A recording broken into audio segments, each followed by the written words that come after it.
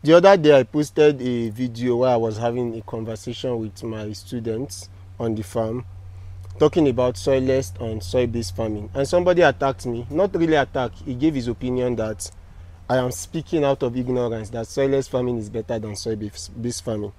So sincerely, I do not understand the hype around soilless farming, because the average Nigerian, they are enthused by aesthetics. Anything when Oyibo they do, I want to do them, they make sense. I think what we fail to understand is there's a reason for each of these decisions that these Westerners make. Okay, you see somebody doing hydroponics or soilless farming, and you are enthused. Okay, I want to replicate it in our country. It does not work that way. See, I'm saying this now as an experienced person that has practiced both soilless farming and soil-based farming. Soil-based farming is still the smartest and most profitable option of farming in Nigeria. Take it anywhere. First of all, soil-based farming is cheaper. You are not buying any cocoa pits. See, we are using the soil. This is the soil. You are not buying cocoa pits. You are not buying potting soil. You are not buying perlite, vermic. You are not buying all of those things. You know they buy any of those things. Yet, it is, you know, the cost of cocoa pits, the cost of grow bags, straw and the likes is expensive. But if you are doing soil-based, fine, it's okay.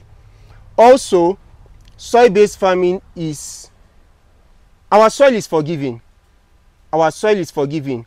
So, if there's an issue with your production, the soil can act as a buffer.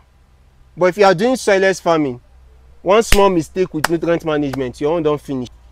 There are so many benefits. In short, go and ask. People always make emphasis on Israel and Netherlands.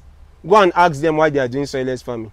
They do not have the kind of land we have. They do not have the kind of soil we have. Our soil is amendable. Our soil is workable. But we get this soil, we know they utilize this soil. We are always making comparison. We just see them. And first of all, soilless farming needs sound technical knowledge. You cannot just wake up and go and watch one YouTube video and decide to say I'm a soilless farmer.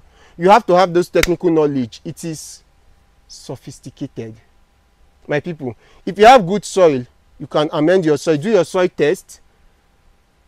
Amend your soil, fortify the soil, mulch your soil, use your soil to farm. Leave all of the aesthetic. You are not here for aesthetic. You are here to produce. You are here to feed the nation.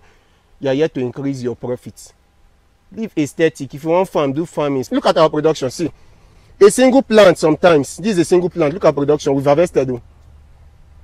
See production. It's still producing. We get an average of 30 fruits per plant that weighs 200 kg, 250 grams. Look at this now. This is 250 grams like this. Or even 300.